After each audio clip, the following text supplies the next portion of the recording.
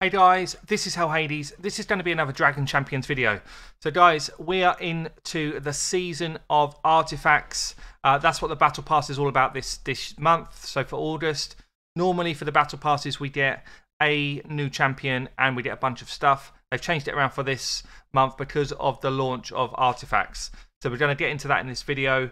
We're also going to do a kind of general update on my account as well. If you're new to Dragon Champions, we've got, in my Discord, we've got 7 different guilds now, so ranging from early game right up to end game raiding. If you want to come and join us, guys, just come and get involved. Come and just type in my guild, in my Discord, sorry, in the Dragon Champions section that you want to join. I think there's one called DC Pending Accounts. We'll fit you into the right level of raid for you, so don't feel like you have to be first, you have to be like level 50, 60, whatever to get into one of our guilds. Actually, we take it right from early game up to late game players. If you are early game, come in, settings, come into use promo code, type Hell Hades here, and you'll get yourself about $10 worth of freebies. Also, you get yourself a free champion. So, well worth doing, but you need to do that before you're level 15, otherwise it won't work. So, if you're level 15 or less, use this promo code and you'll get some freebies. And then come into our Discord and we'll get you involved in the right area. So let's talk about the changes then that have come in this patch. One of the big ones is the bank. So the bank now on a daily basis spits out special offers. You also get a daily free offer. I've already received mine today, but you basically get a hero shard and some in-game Dracoins, which is the equivalent of gems if you're from Raid. And there's some other good, very low value offers going out as well. So guys, if you're a low spender or even if you're a free to player, there's some new stuff here for everybody. And I really like the way they've kind of packed this up. So if you want to go whalish and do this, and this is like beyond whale in this game, by the way, then you can do it. But you also get a bunch of like 2 times bonus payment here if I wanted to go for this whopping great pack, which is going to see me through months. So they've got some pretty good rewards on offer right now.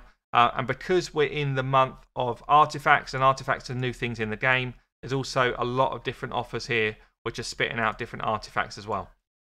So some pretty good stuff going on there. Now, in terms of Battle Pass then, this is different to what we've seen before. Normally, as I say, you're gaining kind of hero shards along the way. This month, though, it's all about unlocking those artifacts. So we've got some here, some here.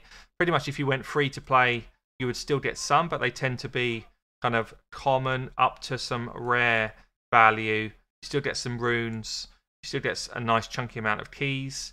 And yeah, you end up getting a couple of epic artifacts at the end for completely free to play. So that's cool.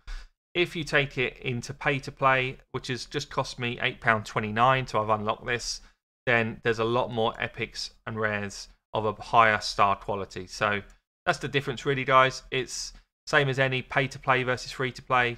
You get all of this stuff as well as a chunky bonus extra.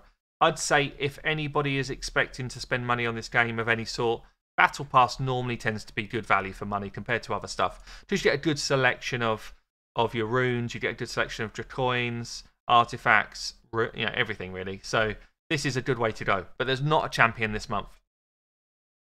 So what do artifacts do then? Let me just show you on a couple of my heroes. So basically, for anyone who's kind of new and wondering what's going on here, the colour, it represents the level of gear I've got on my champ. So if you see here, we've got some which are not really leveled at all, level 1. They've got a grey border. I've got a green border if I've leveled them slightly and I put a bit of gear on them. They then go into a blue border if the gear gets better, purple if it gets better, and then gold is kind of like you've maxed out their gear. So that's where you see these different levels. A legendary champion like Solius here, the only difference is that I know he's legendary. At the moment, it's very difficult in this game to just look at a champion and know that they're better, which is a bit weird. I wish they'd changed that up a bit because actually, when I originally came into the game, I thought the colour border was the level of champ. It's got nothing to do with it. This is just a gear level, and legendary champions like Solius here and Ember, I just know they're legendary champions. I know they're strong.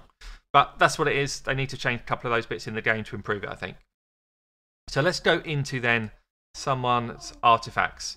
So at the moment in the game, how do you make people strong?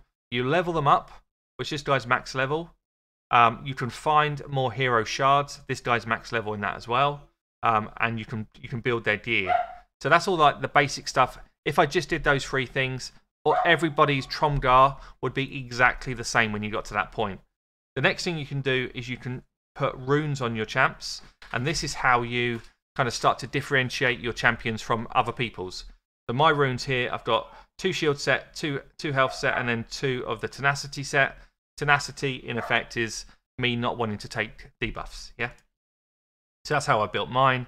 And this is also where I find all of my speed, all of my shielding, health, all that type of stuff.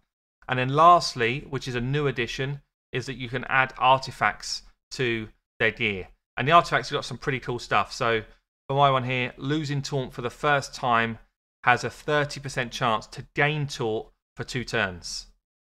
Really strong, actually. 30% chance. But for specific champions like this, for Tromgar, it's a 60% chance. So that one is what I'm wearing. And there's a bunch more here that I could just run for any champion. So I could put any of these on any champ. But there's always a double chance buff for one particular champ. Once you've got them then, so this is an epic one, I can upgrade it. I can upgrade it with these different fragments. So these are the things that I've been collecting through the battle pass so far. And it shows you what level you're going to upgrade to. So I can upgrade several at the same time. I'm going to whack that one up to level 15. We've maxed its level, or its XP level.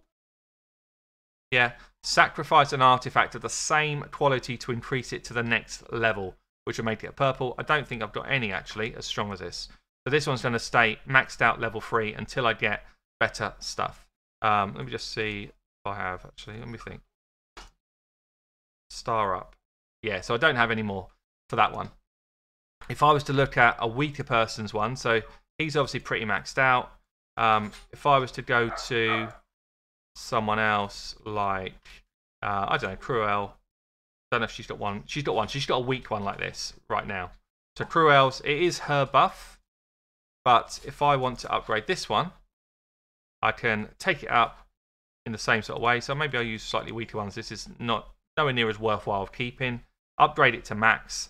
And then I want to increase the level. So I can put anything of the same level in.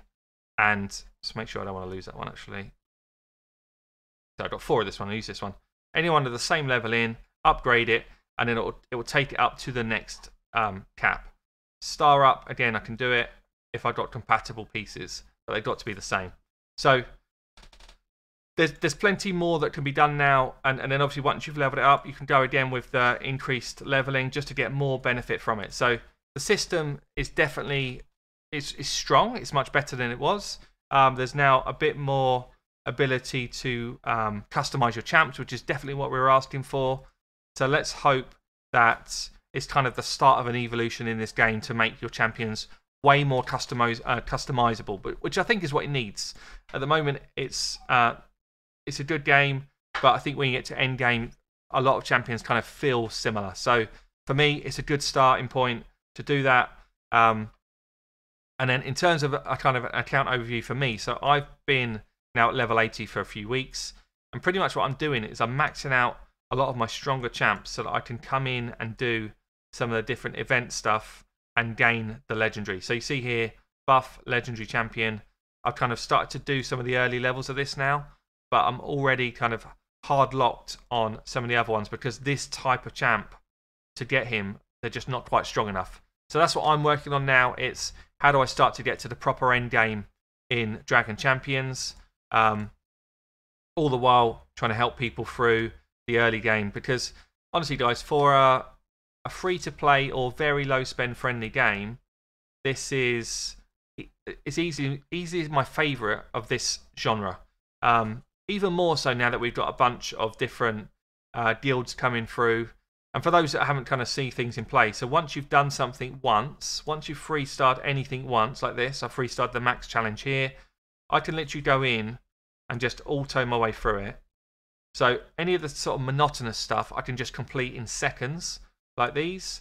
So I've only completed on this one up to challenge 9 at 3-star, which means I could go in and try and beat these challenges 3-star, or if I haven't got time for that, I can just come into one that I've 3-starred and just collect the loot again. There's daily missions which earn you a bunch of gold and stuff like that, energy, rewards, XP, all this type of stuff, which again you can just kind of go into and either take it if you've already altered it before and just literally buzz through it as quick as that, or if there's new stuff that you're trying to achieve, then you'll have to go and properly try and beat it. Now, when it gets interesting for me is not the monotonous kind of daily stuff, it's the things like the guild raids where you're trying to outdo your best score, or some of the tower stuff where you're trying to beat some of the hardest level towers, or the arena where you're really trying to fight against some of the kind of higher level players. So it's a ton in this game, guys. There's already a tower, an arena, a guild raid. There's this new live PvP mode, which is it's not the best. It needs a bit of tweakage, but they've listened and they're trying to do that, so that's cool. Tournaments on a daily basis, events on a daily basis. So come and join us. As I say, come to my Discord. Make sure you use your promo code HellHades to get your free stuff. I'll catch you in a video soon, guys.